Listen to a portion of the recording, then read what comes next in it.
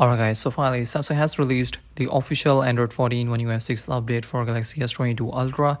Samsung announced the One UI 6 in August, and after 3 months, Samsung has released the stable One UI 6 Android 14 update for Galaxy S22 Ultra. Now this update is only available to One UI 6 beta testers in Europe, meaning if you have enrolled into One UI 6 beta program, then the stable One UI 6 update is available to download for you.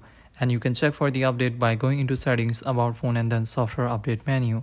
Now if you haven't enrolled into One UI 6 beta program and your Galaxy S22 Ultra is currently running on One UI 5 Android 13, then you have to wait because Samsung is rolling out the stable One UI 6 Android 14 update. At first, the beta testers get the stable One UI 6 update, and then the people who were not the part of One UI 6 beta program and their S22 Ultra is currently running on One UI 5 Android 13 will receive the update. But keep in mind that the release date may vary depending upon the variant of S22 Ultra you are using and the country in which you are living. But if you haven't received the One UI 6 update on your S22 Ultra, then you don't need to worry because Samsung is done with the beta testing and has started rolling out the stable One UI 6 Android 14 update to Galaxy S22 Ultra.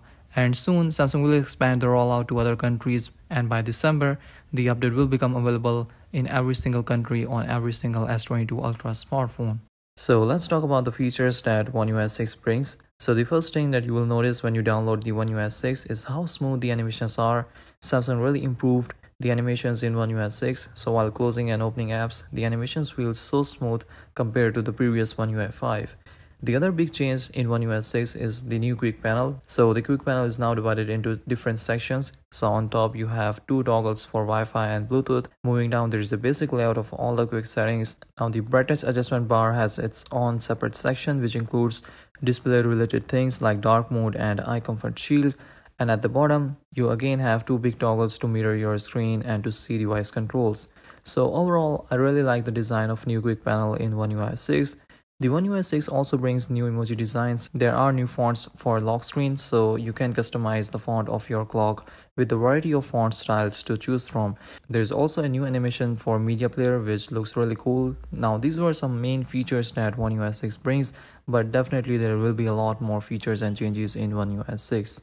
So if you haven't got the One UI 6 update, then you don't need to worry because the official and the stable One UI 6 update for S22 series is already out, which means that in upcoming days, Samsung will release the stable One UI 6 Android 14 update in your country as well. So yeah, that's pretty much it from my side. Give this video a thumbs up, subscribe to the channel for more future updates, and I will see you all in the next one. Peace out.